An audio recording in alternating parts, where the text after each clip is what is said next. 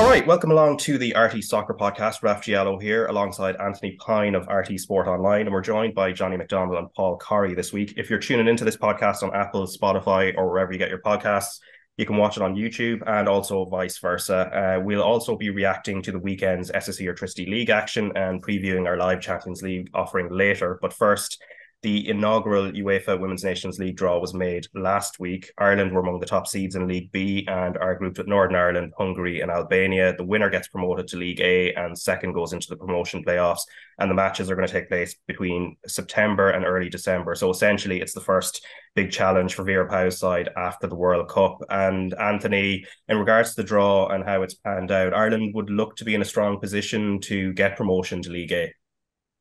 Yeah, I mean, the first thing to say about this, Raf, is last summer, Vera Pauw, when this was mooted, this new Nations League format, she was strongly against it because, as we know from watching her Ireland team, her philosophy is that to get better, you have to play the best teams. And this format will deprive the sort of second and third tier teams. They'll have fewer opportunities to play the top nations, basically. There's much less scope now for international friendlies.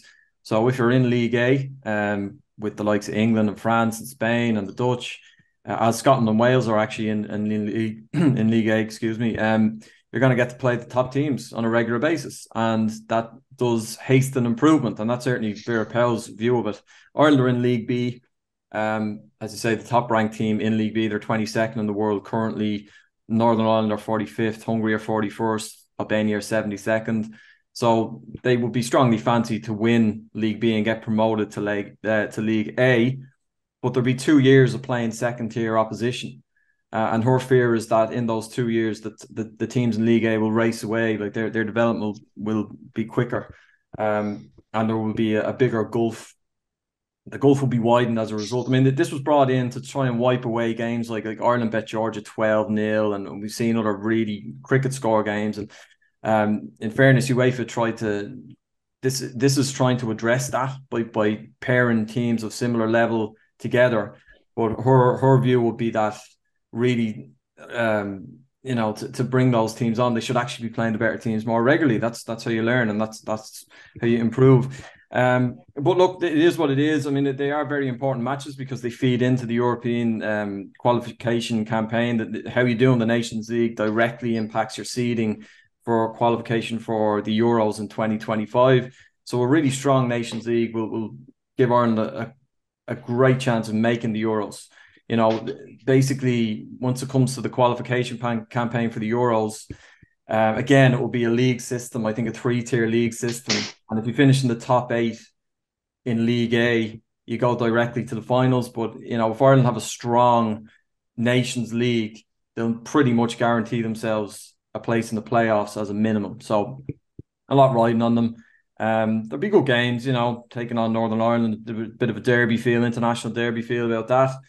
But it is important to sort of to stress that Vera Pauw is not a big fan of this approach. But we'll see. It could be beneficial to Ireland because, as I said, they do have a strong Nations League.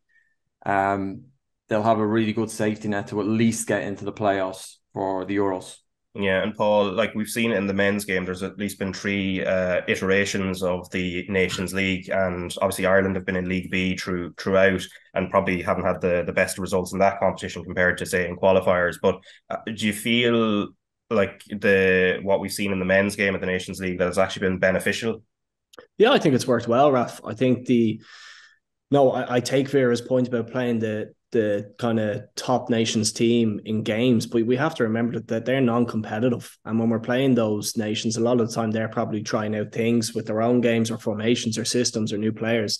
And if we are to get ourselves out of League B and into League A, well, then you find yourself playing against those top nations teams in competitive games. And that has been the main, I guess, take home from the men's side of the Nations League, is that what were international windows that kind of came and passed us by with non-competitive friendlies has now become really competitive games. I was probably against the Nations League idea when it first came in, but I think it's been a huge success. And if it gives us another avenue to qualify for major competitions while developing some of our better talented players, I think it's a win-win. And for Vera and for the squad, it's getting out of League B as soon as we possibly can to ensure that we're playing those top nations team, like Anthony mentioned. Yeah, and Johnny, similarly, have you enjoyed the Nations League campaigns over the last while, at least in the men's game? Obviously, the women's are going to experience the same thing, but as Vera Pauw has outlined, there are kind of issues with it for teams that aren't in the top tier. Yeah, just a couple of things on it. I agree with Paul on the competitive side of it. Whereas before the Nations League, it was we play a friendly, we try out players. Whereas it's so competitive now, and the points are at stake. Your status of where you finish in the league determines where you're going to go. In relation to the women's, the UEFA draw, it's probably where we were drawn. It's where you're supposed to be, I suppose. Anthony is talking about, Ireland could go on and beat Hungary or Albania and Northern Ireland, and that's fine, and that merits reward for going into the A League. So probably before qualifying for the World Cup and all that, that's probably where their status was, Raf. And I think they can only go off that. And but look, for them to play in the competitive league, if Ireland go and play against England or Holland or France or whatever in the A League, and they're not getting on level, we're not getting on level. So by playing and winning the B division, maybe we're bridging that gap, and that'll prepare us. I know it might take a year or two, but I think it might prepare us for getting into the A League and competing in the A League and substantially in that league. Yeah, and Anthony, in regards to the World Cup, obviously the squad is still going to be taking shape, but there's some good news in terms of the Liverpool duo at least. So Niamh Fahey and Leanne Kiernan made the bench at the weekend. They didn't play, but they're still a little while away from full fitness. Yeah, another more headaches for Vera Pauw, but good headaches, positive headaches. And Niamh Fahey is hugely influential. She's been out since January, and she'll go to Australia. Such an experienced, good defender. The emergence of Aoife Mannion is the interesting thing here. Now, I don't think Niamh Fahey is in danger of being squeezed out. I think she's too strong and too important to that squad. But it makes it really difficult. I mean, I think we've spoken before about Savannah McCarthy is back from her ACL and she's playing again, which is brilliant. But it just makes it really difficult to see someone like Savannah make it now. Leanne Kiernan, she's basically missed the whole season. She got an injury, bad injury, very early in the campaign. Then she relapsed, which delayed her recovery. There's only 2 league games left, Raf. She didn't feature at the weekend, so I guess for her there will be a number of friendlies where she potentially might get a chance to come in. But look, she has only started 3 times under Vera Pauw. Heather Pyne was the go-to striker there, and then Amber Barrett was sort of ahead of Leanne in the pecking order. I would like to see Leanne Kiernan involved. I hope she does make it, because I think she's something a little bit different in an attacking sense. She's a poacher, she's really good around the box, and she's a good finisher. But from what we've seen in the last couple of years, I know Kira Caruso came in the friendly games in the USA and did very, very well actually. But generally, Vera Pauw tends to like worker bees. That's why Heather Pyne kept her place up front for so long. Heather Payne's not a goal scorer. She's only scored once in 32 caps, I think 32, 33 caps. Leanne Kiernan is a goal scorer, but her work is inside the box. Her best work comes inside the box, and I don't think that's what the manager's looking for. She wants people to run the channels. Caruso very good at holding the ball up, bringing midfield runners into play and things like that, which is not Leanne's strength. So I think she'll find it difficult to make it. But it's great to see her back. She have been brilliant for Liverpool in the championship when they won the championship and got promoted. She had a great season, and she's just been very, very unfortunate. But you never know. You never know. As I said, there's games against. There's a June friendly. There's a friendly against France in July, and there'll be 2 more games when they get to Australia. So you never know, as I said, because she is something a little different. Yeah, and the France game that you speak of, actually, there's the first Irish women to be capped for Ireland all the way back, or to play for Ireland in the first official international, and that was back in 1973 against Wales. They're going to be making an appearance, and on Friday there was a 50th anniversary reunion of that first team that played in the first official international. I was at it, and there's a piece that I've put up online on rte.ie/sport on Saturday if anybody wants to have a kind of read back and just a little bit of the history of those first few games, and also some of the players that were involved and the challenges that they had to kind of hurdle as well. And it's all part of the FAI's 50-year celebrations of women's and girls soccer. We're going to talk about the women's Premier Division a little bit later on, but we're going to start with the SSE Airtricity League Premier Division. And at the weekend, managerless Cork City lost 3-2 at home to St. Pat's, who also don't have a permanent manager at the moment. Derry City won 1-0 away at Drogheda United. Shamrock Rovers beat Bohemians 2-0 in the derby, which was live on RT2 and the RT Player. Shells beat UCD 1-0, and then Dundalk won 1-0 at Sligo Rovers, with Keith Ward, the smallest man on the pitch, heading in late on for the winner there. But we're going to start with the derby at Tala, and Trevor Clark got the player of the match for Shamrock Rovers and scored the opening goal. So let's listen to him. He was chatting to Tony O'Donoghue. No, look, it's always a great atmosphere in Tala Stadium, and obviously the game that's in it, they're 4 points ahead of us. But every week we come into a game, we focus on ourselves, we work hard in training every day, and it goes to show tonight what performance we put on, and a massive 3 points. 3 goals for you so far this season as well. Is that something you've been able to add to your game? Look, I think obviously at the start of the season I could have had a lot more goals than I have right now, but they're starting to hit the back of the net, so I'm delighted with that. And obviously I wouldn't have the goals without the team that I have around me as well. You were bursting forward specifically in the first half. I mean, the energy, did you end up with a bit of an injury? I think early on I just got a couple of knocks, but I'm all right now at the minute, so thankfully running in behind paid off in the end and I got my goal.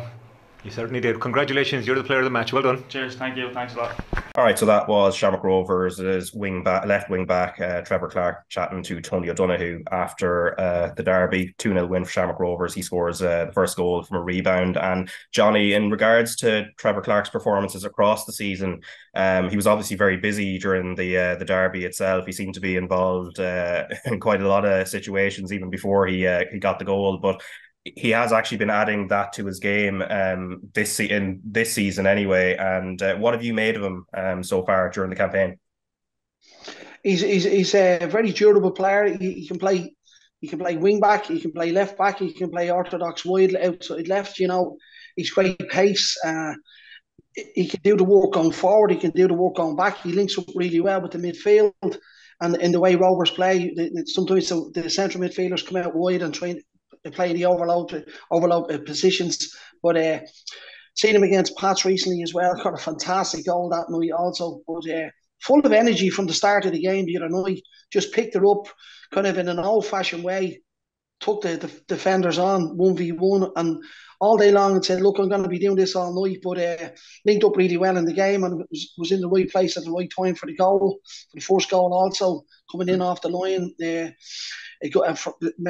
Getting in from a good save, but look, he's trying to cement his place down in that team, and it's really, really difficult with the squad that Shamrock Rovers have.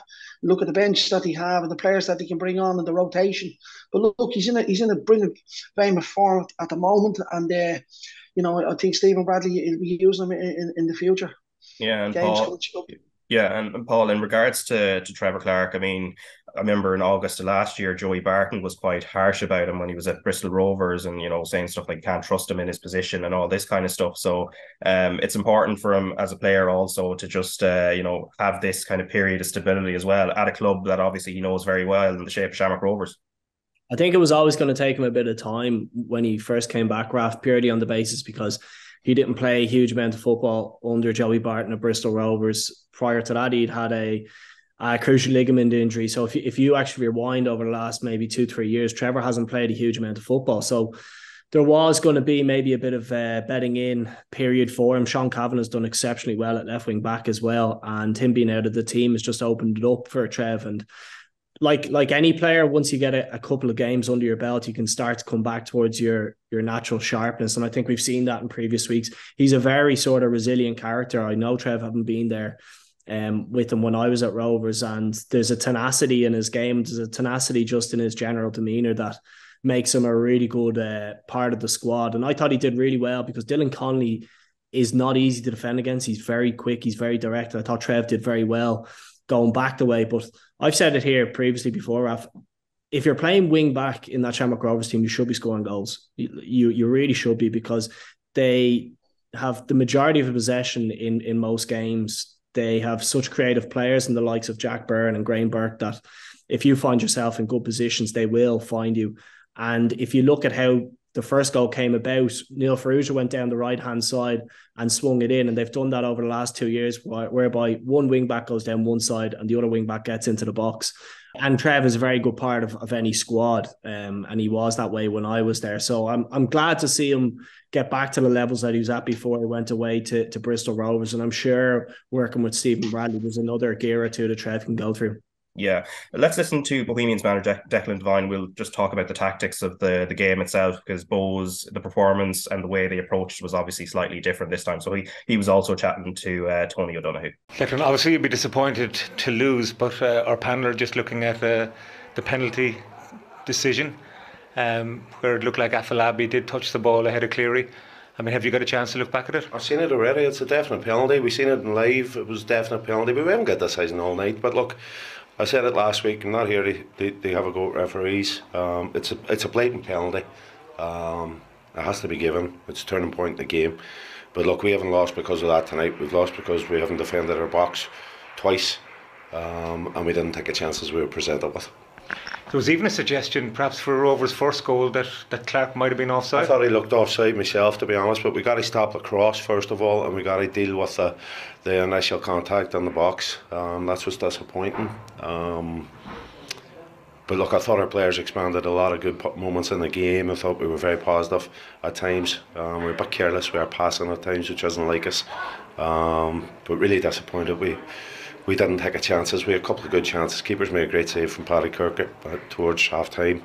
John's got a chance. He's on one-on-one with the keeper. Declan McDade's got a chance at the back post. Christian Nowak's got a header just from a set piece towards the end. So really disappointed we didn't take our chances, which isn't like us. But again, disappointed with 2 goals we gave away. You started probably poorly from your own point of view, and yet finished the first half strongly. And the second half, you started well.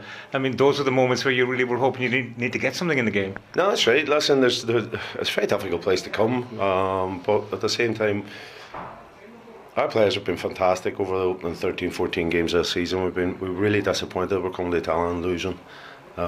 This team is a team of champions, been together for a long time. We're together over less than 20 weeks. So it shows the mentality within the group that we don't feel that we're ever beaten. We think we can take anybody on in a game, but we'll be hurting tonight because we've lost the Dublin derby here, and we'll be hurting tonight. And your lead, you're still top of the table, of course, but your lead has been kind of slowly reeled in. Listen, it's irrelevant to me, to be honest. We've a long way to go. We just have to take this defeat, learn from it, tidy up in certain aspects of our game, and get ready for another tough game next weekend. Thanks, Declan. Thank you. All right, so that is Bohemians manager Declan Devine, and we'll take a couple of different aspects here. Obviously, we'll chat about the change in the table, obviously, because now it's just down to 1 point. Both still leading, but Shamrock Rovers right on their tail. And then we'll also talk about the penalty incident in a little while. But first, just in the terms of the tactics, because I was at the first derby of the season at the start of April, Paul, where Shamrock Rovers, same results, 1-2-0, but it played out quite differently in that Bows started really well, and then Shamrock Rovers, once they got into it, their quality told as the game went on. Bows seemed to be a little bit better balanced in the first part of this game. They didn't go for it quite as intensely as they did at Dalymount Park about a month earlier.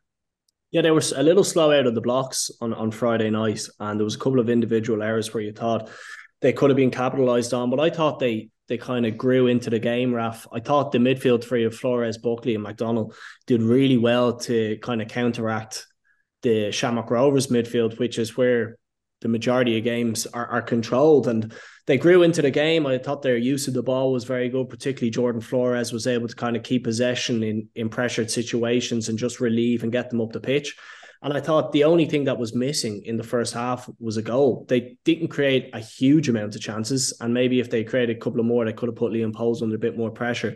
But they had that chance with Paddy Kirk where it's come out to the back post and Liam Poles has made a great save.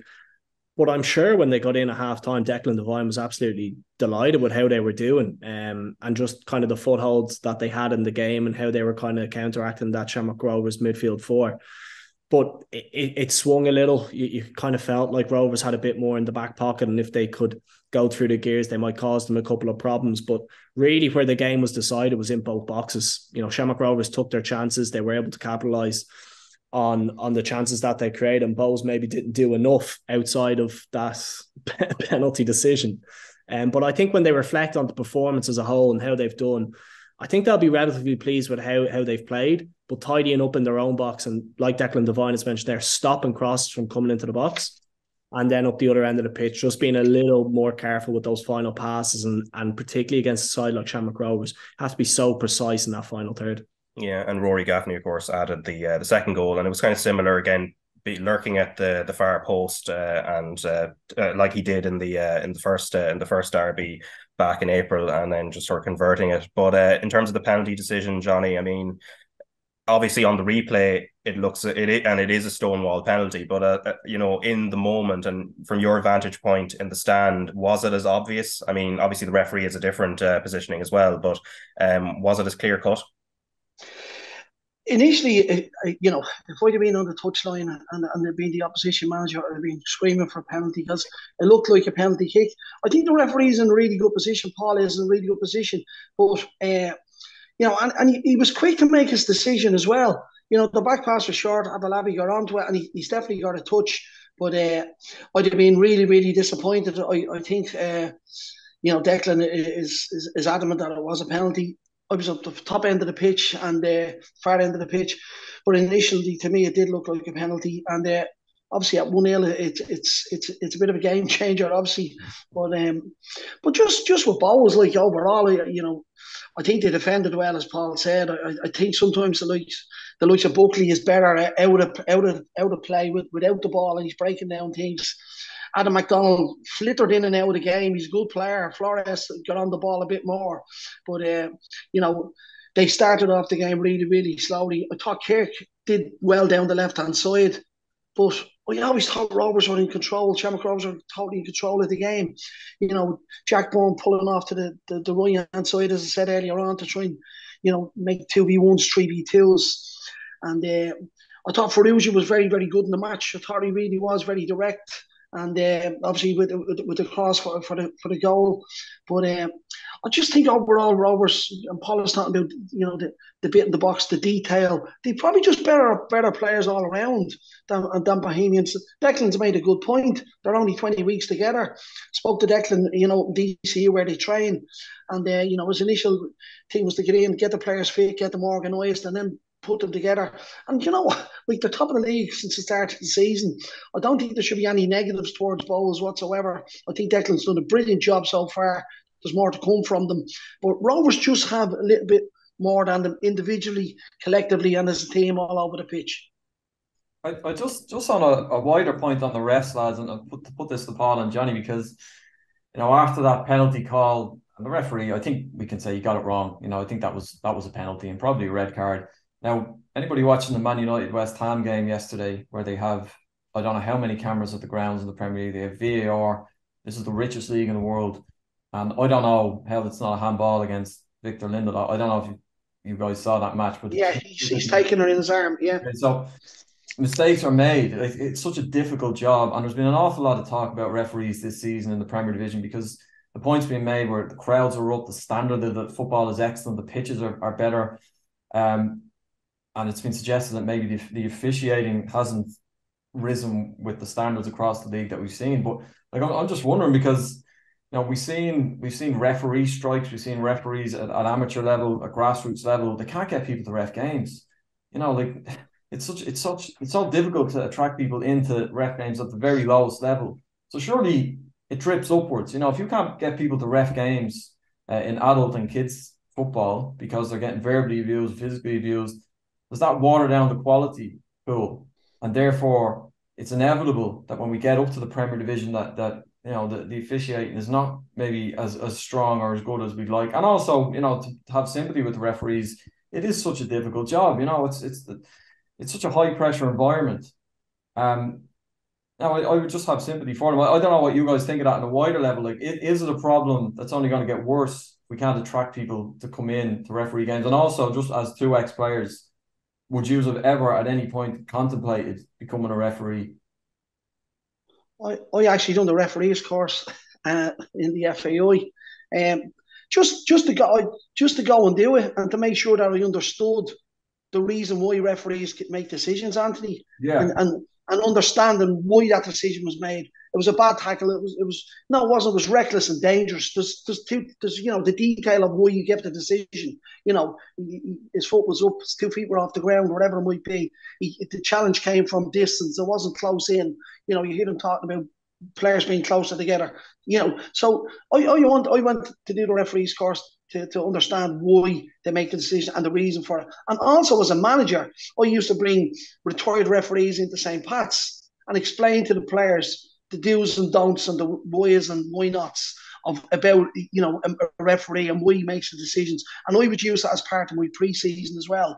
So to answer your question about the referees coming in at a lower level, I think they gradually grade the referees really quickly through the system, and even at the schoolboy system where there's good referees and they move them on really, really quick.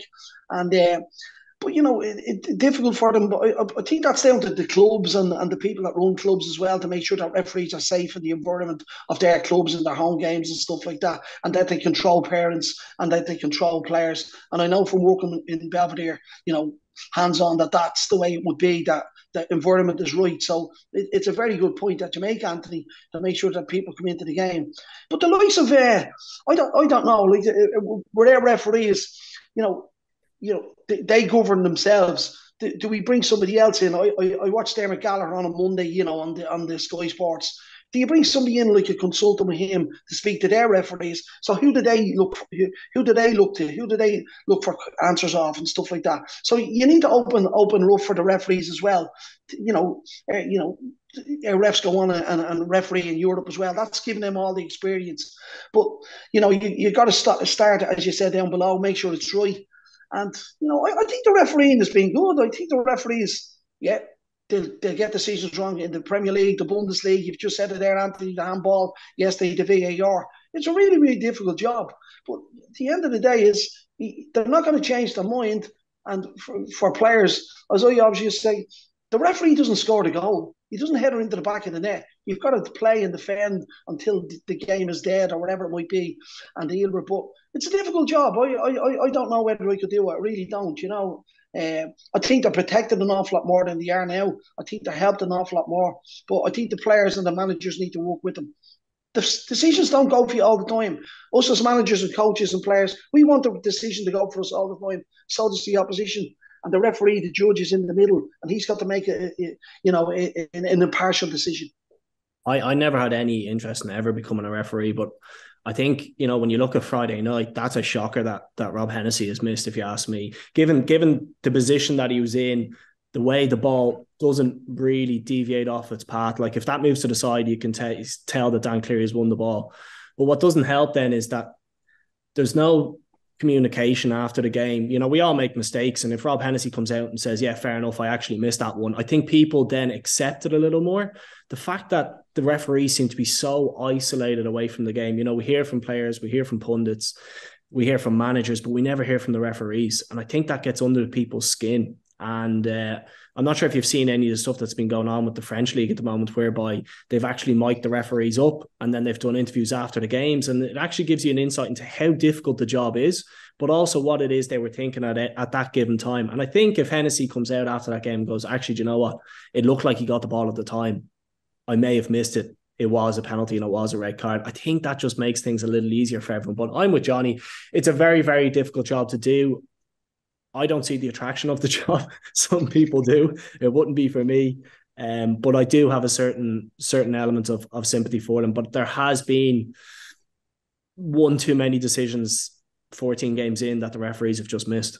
Yeah, but the thing around the grassroots thing as well, and I guess the abuse levels as well, is also an issue. And I remember talking to Alan Kelly, the former League of Ireland referee. He was talking about the abuse levels even in his time, and he feels like a lot of younger referees are going to be put off by that. But also another position that's also not always, that is always difficult as well, is of course the role of manager. And we've seen a couple of them step away recently. And Declan Devine was talking about managerial pressure ahead of the derby in relation to Colin Healy at Cork City, and then also Tim Clancy at St. Pat's. And he said, I've said this before, sometimes clubs need to be careful what they wish for. These guys are spilling their blood and spending their life away from their family to work so hard. It's a difficult job, but expectations in the league are ridiculous at the minute. Cork have come up from the first division, which is not easy. It's extremely harsh on Colin.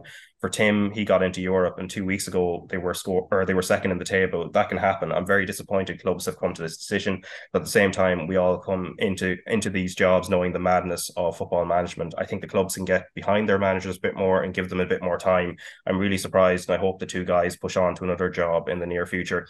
Now, in regards to Tim Clancy, in the official statement, it was by mutual consent his departure from Pats, and with Colin Healy, what Liam Buckley, who had just been brought in as sporting director, said it was Colin's call to leave the position. But Johnny, you've been there as a manager before over a number of years, and obviously you'll know what the pressures are like. I mean, how challenging is it, even if we get away from, say, results and what happens in and around what happens on the pitch, but even in terms of dealing with the media, the pressure from supporters, like, how is it easy to shut all that out?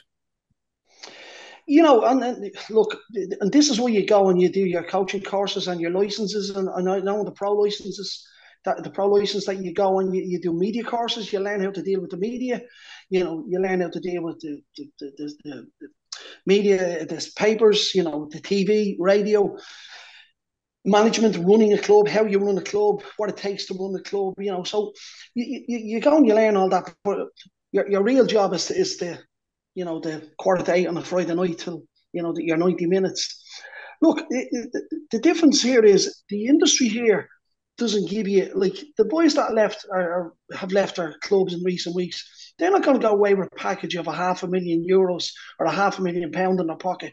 You know, they're doing the job, and they're doing as much work as guys are doing in England, and without the support structures. So it's a brilliant environment to learn your trade in Ireland, in the League of Ireland, because you've got to do a lot of the stuff yourself. You don't have the support structures. You don't have the financial backing from a personal level. Like the managers in the League of Ireland, the salaries are not, you know, substantial or out there that you could take 2 years off work when you retire. Tim Clancy will be out looking for work tomorrow. We Keith Long on this programme recently, and you know, what a brilliant job Keith done, you know, at Bohemians. And that's the nature and the beast of being a manager. You know, you take it on board, you get engrossed in it. I had a brilliant way of stepping away from it at the end of games, or having taken a day off. And people used to say, Johnny, how can you? Because you need to step away from it, and you need to go home, and you need to not, you know, take your work back home with you as well. You need to, and I was well able to do that. I had the ability to step away, and I'm not saying not care, but just park it for the 24 hours. And sometimes when you park something like that and you go back to it, you look at it differently and you go, this is why it happened and that's why it happened. Did we prepare properly? Did we not? Not just a reaction quickly after games and stuff like that. But look, it's a brilliant job. I've travelled the world. I've been everywhere. I've been in international teams. I wouldn't swap it for anything. There's brilliant days and there's also bad days. And, you know, there's mediocre days. Like if you look at managers' records, you'll see won 200, drew 150, lost 78, you know, or whatever, lost 200, drew.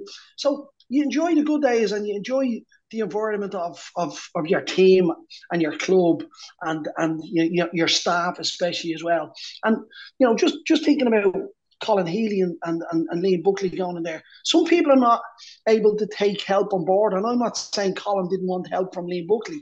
You know, he wanted to be in charge probably, and I'm just presuming this. But I would always surround myself with the best possible people to do their jobs, to help us as a group, as a team, as a club, to get as far as we could with the funding and the finance that we had. So I would never be afraid of taking help on board, and people thinking that people might say, oh, he's looking for his job. But sure, if you're in that mindset, you might not be in the job, you know. So I think Tim just probably, like a lot of managers, you know, he got them into Europe, Just didn't happen for him. And the way this league is, you can be, as I say, be second one week and be third from bottom the following week. And it's a bit of consistency. Just a bit of bad luck for Tim going out with as well. And it doesn't mean that these lads are bad managers or bad coaches. But what they need to do is they need to go away, reflect, and they need to learn. Yeah, and what you said about, the 24 hours that you kind of take away after a game as well, does that involve, you just keep away from the newspapers, like you wouldn't open one up, or you don't really listen to the radio and that, because there's always a chance that a sports bulletin comes on, say on the radio, or, the back pages are full of different things. Like, you just keep away from, literally not buy a newspaper for a good while? No, if I'm as a manager, as a coach, relying on the media to explain to me what happened in my match, I'm in serious trouble. You should know during the match, when the match is happening, trying to fix things. Is this going wrong? And you prepare sometimes all week, and sometimes that's why football is football, because it goes completely different than the way it's supposed to pan out, and that's the beauty of it. Yeah, the 24 hours. Of course, you might have a meeting, or you'd be talking after the game, but I used to just get away. Next morning, I might even turn in sometimes for the warm down.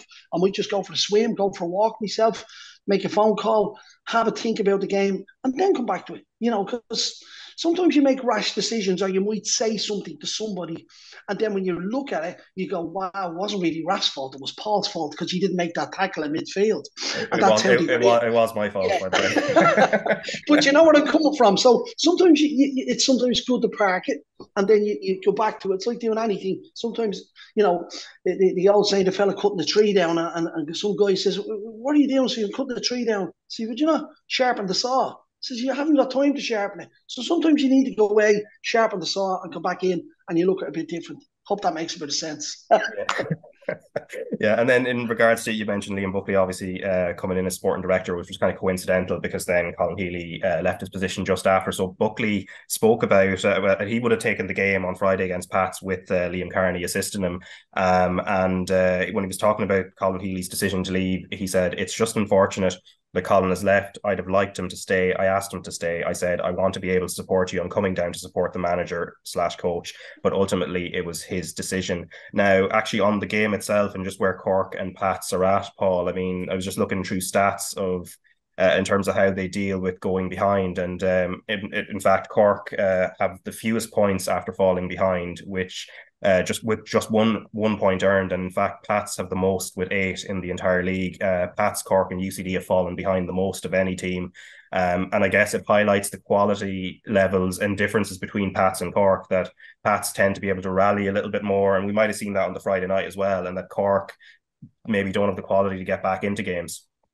Yeah, I think it comes down to experience as well, Raf. Maybe when you got more senior players in the squad, you're able to shut up shop and just see games out and take points, where maybe a younger team will actually let you back into a game. But I found it interesting that John Daly came in and made 4 changes. John Daly was working very closely with Tim Clancy, and maybe he saw the starting 11 in a different way, the way Tim did. But it seemed like a very entertaining game. I was just watching the highlights back. I think Chris Forrester was very instrumental for both the first and the last goal. And if you can kind of get Chris to tick, well, then the rest of the team kind of follow suit, and you tend to get the best out of them, the likes of Mulroney, Carty and Mark Doyle. So I'm sure Jonathan Daly was absolutely delighted with the win. I think the focus now needs to be getting Joe Redmond back into the team. It seems that, to me, that since he's come out of the squad, they just seem to be leaking goals. And if you look at the goals that they can see, like the Olawabi goal, trying to play out from the back, you just can't afford to cough up possession against any team in this division. And then the Whitmarsh goal was just a fail to clear a long throw. So defensively, they've a bit of tightening up to do. Their back four kind of worries me at times. I'm not sure the most kind of solid outfit in the league, but I think going forward, Pats are pretty good. They've got good options off the bench. If you think the likes of Owen Doyle didn't play the other night, Adam Murphy came off the bench.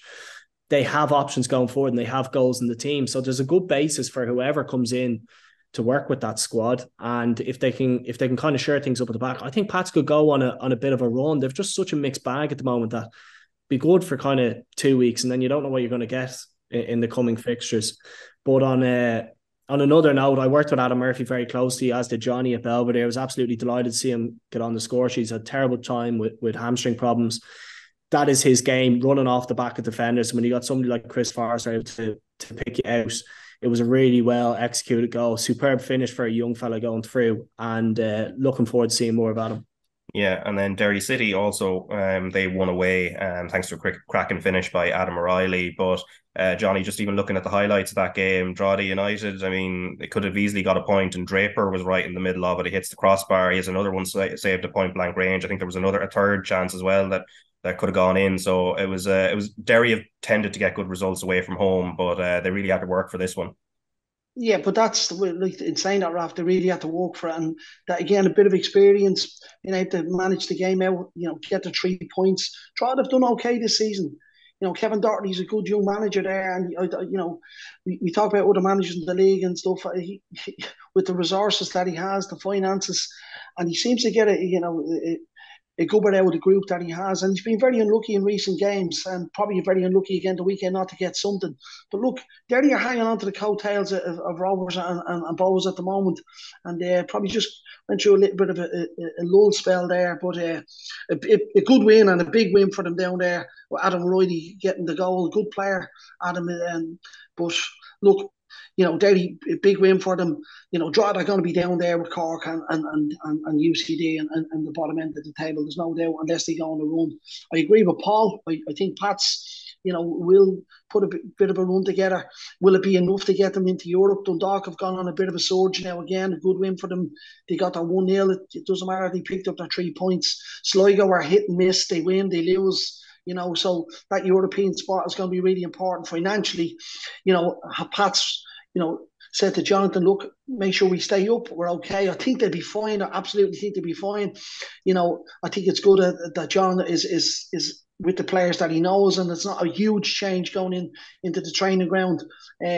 Will it be enough to get them into Europe? I'd hope so. I think they're better than Sligo. And I say, are they as good as Dundalk getting up there? But it'll be Rovers, Bohs, Derry, and after that, the European spot. Yeah, and looking to get there.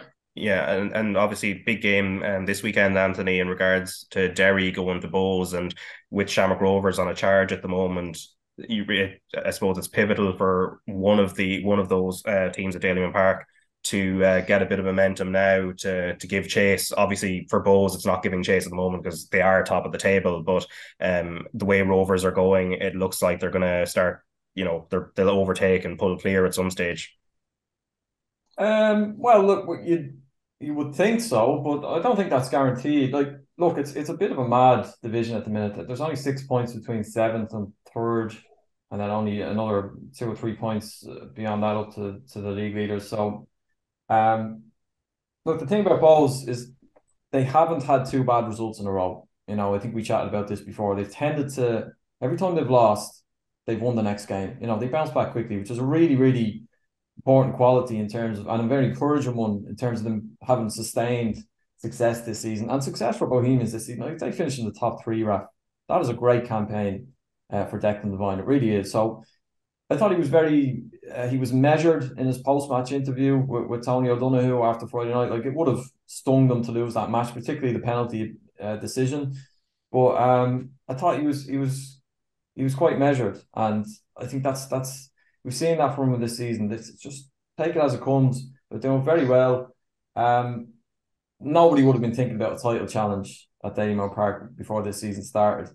So I don't think they need to get too wrapped up in that. Now, Derry City is a different kettle of fish, because that absolutely would have been the aim. Off the back of the cup win and everything, they're the team to challenge Rovers. Like, Shamrock Rovers are an excellent side.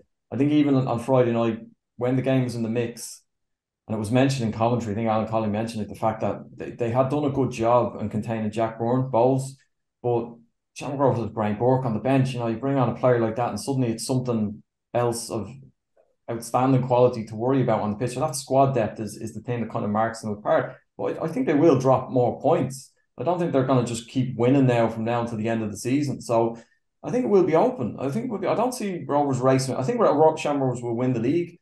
I don't think they're going to just race away with it, but it does obviously depend on the likes of Derry City and Bohemians to not tail off. So it is an interesting game, and it's an opportunity. It's a tough game for both, but it is an opportunity for them to bounce back again and sort of show that they're not going anywhere. They might actually stick around and at least still be in the conversation with half a dozen games to go. If they do that, they'll have done exceptionally well. You know, they really will have. As I said, I think a top 3 finish for them would be brilliant. Yeah, Anthony, just on that, Raf. Sorry for cutting across you. I know, you know what Anthony is saying. You know what Bowes has done and what Declan has done. Declan mentioned the 20 weeks. Declan is learning. He's really only learning about his players. And whether you win, lose, or draw matches, you learn about your players, how you trust them. You know, and over this period of time, the 13 or 14, whatever games, you know, he's learning all the time about his players. Whereas with Rovers, that is there. It's a machine. They've been there for the last 4 or 5 years, whatever it might be. So, you know, and I think for Bowes, this can only build. It can really, really only build. I think Shamrock Rovers, and I really do, I think they could go unbeaten all season. I really do. I've seen them in the last 5 matches against different oppositions, the UCDs, Pats, Bowes twice, you know, see the Derry match. And I really think they've the ability, at the high standard they play at, that they could go unbeaten all season. Don't mean they'll win every match, but they could go unbeaten. Are you ruling out the 2-1 win then that Derry had in Tala? I'm telling you. No, well, I mean, from now, Paul, from the bad start, apologies, from the bad start that they've had, that they could go unbeaten from now to the end of the season. Sorry, I'll re-quote that. Paul Corry. I think on that, I think Bowes or Derry need to stay close to Shamrock Rovers at least up until the European campaign. Like, that Rovers team are absolutely planning for another pop at the group stage. And we all know the kind of travel that goes into that, the mental and physical toll. I really think you need to be within striking distance that if they are to sloop up, that you can take advantage of that. Yeah, and Paul, just on the mid-table before we touch on the first division, so obviously Shell's got a good win, obviously albeit narrow against UCD. They're 7 unbeaten. Shane Griffin with a good finish there, but then in the other game, Sligo and Dundalk, where Heath Ward gets a late header, and Sligo's inconsistency continues, but Dundalk obviously get a positive result. How do you see that mix at the moment in terms of where teams are? Because it's hard to keep track on teams other than, say, Shells, who are on an unbeaten run, but it seems it's a mixed bag of inconsistency in there. It is, and you're right, Raf. There's sort of a pack in there in the middle that seem to have the same sort of form whereby they'll drop points, but Shells are probably one that have gone under the radar.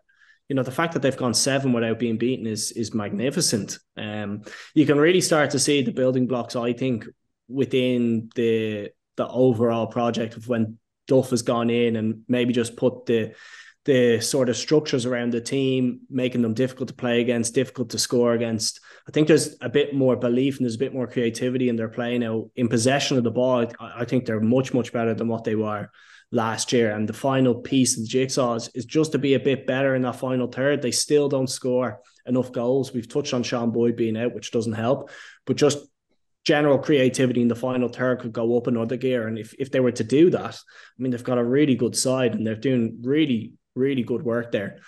The goal from Griffin was taken well, and they didn't create a huge amount of chances, but it all came down to the save that Conor Kearns has made from Alex Nolan. It was in the dying moments of the game, and it's from point blank range, and how he managed to get a hand to that and tip that over the bar, I do not know.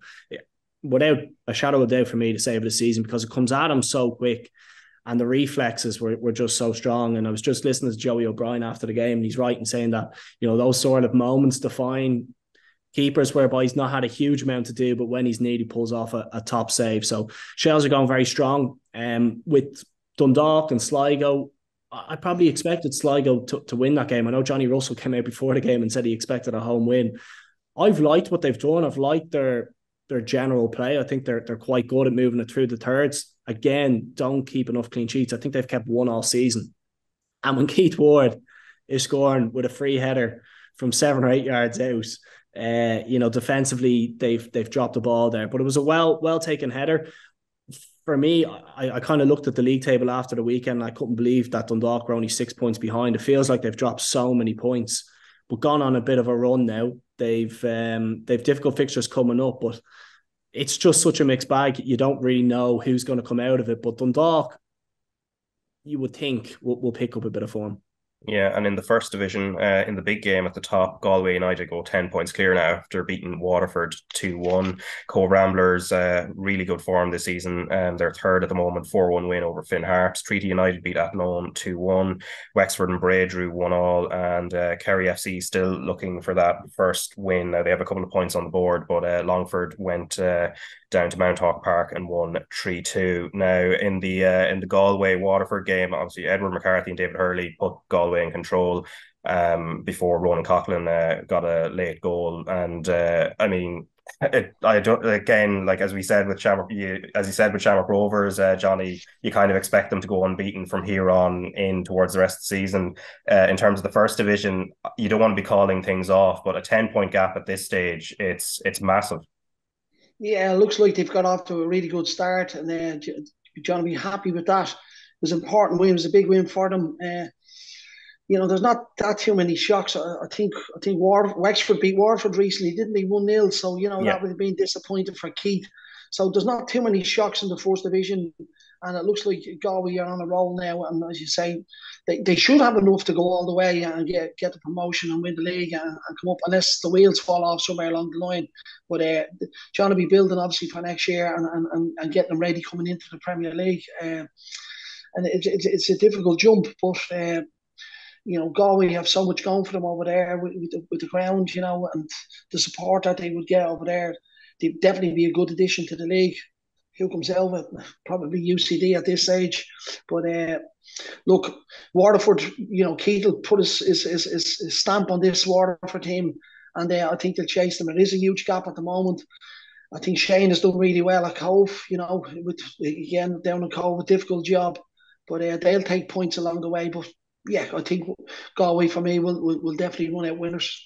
Yeah, and Paul, in regards to Waterford as well, I mean, obviously there was the news on top of the John Walters is exiting his role as Waterford and Fleetwood technical director after 6 months. But in terms of what Keith Long has to do there, I mean, they're kind of safe in second for the moment, and there is obviously that huge gap to Galway there as well. Given the nature and structure of the division, though, I suppose there is a kind of long-term opportunity there to build ahead towards the playoffs, if that is what it ends up being, and that the gap to Galway is insurmountable, that at least you can start planning for that and go one better than they did last year.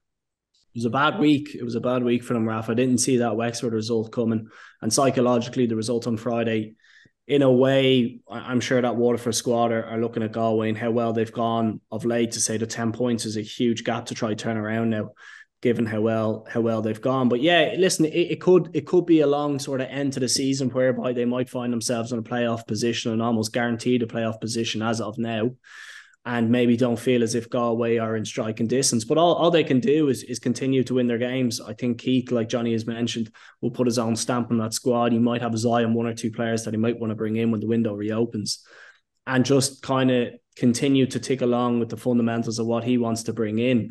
Hope that Galway drop points, and then in the games where they play each other, hope that they win and they can close that gap. But I felt psychologically Galway winning that game was big, because it just opened up that gap and probably put them with such a gap that Waterford maybe feel like they're out of touch.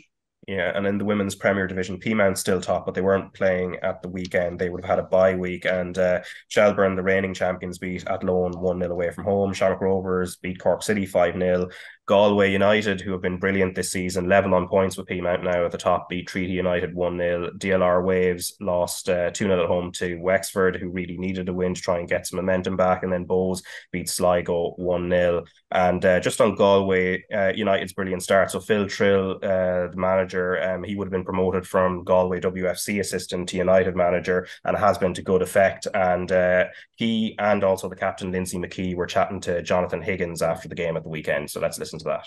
And look, we're enjoying it. The young players just kind of bring this fearlessness to you, because as you know, you get older, it's more of a head game really. So the girls are coming in, they don't care who they're playing, they're just enjoying playing ball. And obviously the addition of Gemma, Jamie from Canada, and the girls coming in from America, it's a good mix of experience and youth. Look, we're enjoying it. It's a long way to go yet, but we're just taking it game by game.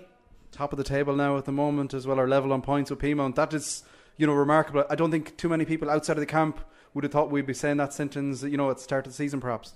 Yeah, look, we knew no one was going to kind of say, oh, Galway are going to do well this year, and we just felt like, look, let's prove people wrong. We've no pressure.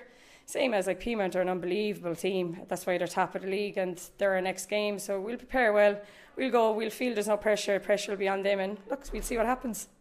Yeah, it's probably not getting too focused this early in the season on the table, but you are level on points. It's a remarkable achievement. I'd probably go as far as saying maybe not too many people outside of the group thought we'd be saying that sentence at this stage of the season. But how are you pleased with are you on course, or how do you think things are going so far? It is, of course, a new identity almost also as well. Yeah, I actually think we're probably a bit ahead of where we thought we would be, which is a great thing to say, I think there's so much more room for growth. It's brilliant to be able to be at this stage of the season, and again, not many outside the group gave us credit, but you have to go and earn that as well. You really have to go and earn that. I think these ladies have earned that, and now more and more people are paying attention to us, and the fact that we have so many young players coming through, and we're fresh impetus, and we're getting more supporters with obviously being part of Galway United has really helped with the Maroon Army coming in as well. Look, I think it's really positive. We can be very proud, but it's very early in the season for us to be kind of resting on any laurels. We'll focus. We've a week off now next week, and we'll go and focus and try and prepare for Pyne as best we can. Yeah, it is a sticky run of fixtures. Obviously, you have to play everyone, but just the way the commuter comes out there, Pyne away, Rovers away, and then back at home with Shelburne, it's going to be a challenging time for your squad. Yeah, it definitely is, and obviously the leaving cert as well is going to play impetus because we're so young.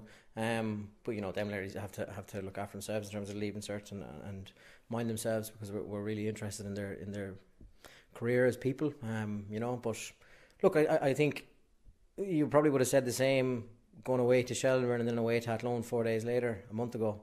So we won't really fear anybody. We'll go and we'll play, and we'll treat each game, I suppose, on its own merits and play the way we want to play, and let's see what happens. Congrats again, Phil. Something special is brewing here. Thank you. We're brewing up a storm. All right, so that is Galway United manager. Galway United manager Phil Trail, and before that the captain Lindsay McKee. And just on this, Anthony, just in regards to the league and the importance of teams stepping up. Last year was Athlone that did it, but Galway United making that step forward and garnering good results, putting themselves in and among the top teams in the league. It's important for it that does happen. It is, yeah, absolutely. Shades of Athlone from last season, and it's great. The league is teeming with young talent. Galway are well represented in Ireland underage teams, like the Ireland the most recent under 19 squad. They had 4 players in that squad. When you hear Phil referencing they've got the leaving cert coming up, and that could impact probably training and preparation. That kind of shows you, that they're young, but there's some excellent young talent in that league. Tara O'Hanlon at Peamount United, she was in the USA with Vera Pauw's Ireland team recently enough, and she came on in the second game, did very well actually. She was only on for about 10 minutes, but she did really well. Jamie Thompson at Shamrock Rovers has turned a lot of heads, another very, very strong young player. But yeah, fair play to Galway. Look, it's the usual suspects at the top that we would have expected: Peamount, Shelburne, Wexford Youth, and obviously Shamrock Rovers. They picked up so much talent in the off season. It's their first year back after I think 9 years they have been out of that league, but everybody expects them to do well, and they are doing well, and I think they are actually going to be the team to beat. Johnny talking about the men's team going on an unbeaten run. I think they haven't been beaten yet. They're very, very strong. But it's great to see Galway doing well. It mixes it up. As I say it all the time, that league is so open every single year. The last few years it's gone right to the wire, 2-3 teams in the mix right to the final day, and hopefully it's the same again this year, and I think it will be. We'll see if Galway can sustain it. How long they can keep themselves up there and in the conversation, but they've done very well. Yeah, and then on Tuesday we've got live Champions League, the semi-final first leg. So we've got Real Madrid versus Manchester City on RTÉ2 and the RTÉ Player on Tuesday night. And Madrid are coming into this having won the Copa del Rey at the weekend, beating Osasuna in a game where they weren't entirely convincing. Osasuna gave them a good run for their money, but Real Madrid, as they tend to do, got over the line, and they weren't even that convincing against Chelsea. However, as we know, Real Madrid in domestic competition and what they do in the Champions League they're not really tied together. So Johnny, in terms of how Manchester City and Real Madrid, how they match up, where do you see the scales tipping, especially in this first leg in Madrid? Well, I think City can go to Madrid and get this tie done and dusted. I really do. I think they can definitely get at them. The midfield, especially, is obviously a really, really important area. The pitch, I know Groves played the weekend, Modric, but they're getting old. The legs in there for Madrid. Junior, Benzema, and up top, they can do anything up top. The top half of the pitch for Madrid, absolutely, anything can happen. They're serial winners of the Champions League, yeah. I just think this City team, what they have, the groups that they have, Gundogan's on fire at the moment. De Bruyne is De Bruyne. He's so consistent. He's there. The players coming off the bench. But I just think, obviously with Haaland, they're just too much for them. I just think City have absolutely too much for them, and I think they can go to Madrid on Tuesday, and I think they can substantially, nearly get it across the line, get a win, and make sure that they go back to the Etihad and make it handy for themselves. I just think they're just too good all around the pitch. I really do. As I said, I think Madrid in the top part of the pitch, absolutely excellent, fantastic, and Ting got 2 goals, Sydney, for them in the cup this weekend. Rodrigo got 2 goals. So, as I said, with Benzema Jr., them three can do anything. As I said, the midfield, the legs, even, at the back. But for me, Man City absolutely could steamroll these over the two matches. I really mean that. Yeah, and Paul, just on that kind of physicality, and midfield is one area, but actually just on the evolution of Manchester City and the size of the players in comparison to, say, the more technical team that Pep would have started off with. I know it's been kind of discussed a lot recently, but that might play a part as well. I mean, you look at Haaland, he's obviously massive, and then the back line, especially now that they're kind of playing a tree, and even John Stones playing a little bit further forward in midfield. It's a squad that's not just technically brilliant, but actually just physically huge as well. It's something that has been kind of brought up in the last couple of weeks, is even when they line up before a game, there's a size to the squad now. And in previous years, you're probably worried for them under pressurized moments in set pieces, and would they kind of capitulate when the ball's put in the box. But you add a Kanji and you add Haaland into that squad and put Diaz and Stones. I mean, there's a lot of height there to go attack a ball, and it might help them in situations like this. Like they capitulated last year in the Bernabeu, conceding 2 goals late on, and maybe there's a bit more just physicality and there's a bit more leadership in that team that could maybe see them through difficult spells when maybe they're not going to have possession, which is naturally going to happen when you're playing top teams like Real Madrid. I kind of agree with Johnny. I've watched a lot of Real Madrid this year, and you just wonder, is it going to be the Real Madrid that turned up in the Champions League last year, or is it the one that's kind of been inconsistent and littered with inconsistencies in La Liga? You just don't know. But I think City, the way they're rolling into games at the moment, they've just got so much going forward and complete control of games. They've got Haaland at the top end of the pitch. Grealish looks like he's in the form of his career. And when Ilkay Gundogan and if De Bruyne, if he plays, are contributing as well, they've just so many different weapons that they can attack you with. And the question you would have then is, can the back three deal with the pace of Rodrigo and the pace of Vinicius? Even Valverde, I throw in there as well, extremely powerful player who can cover the ground. Pace has always been the one thing that City have struggled to deal with when they play so high up the pitch. So that will be interesting to see how it pans out. But I just think they've too much. I think over the course of the 2 legs, I'd agree with Johnny, and I hope we're not wrong, because we'll both look a bit foolish. But I think they'll go through comfortably.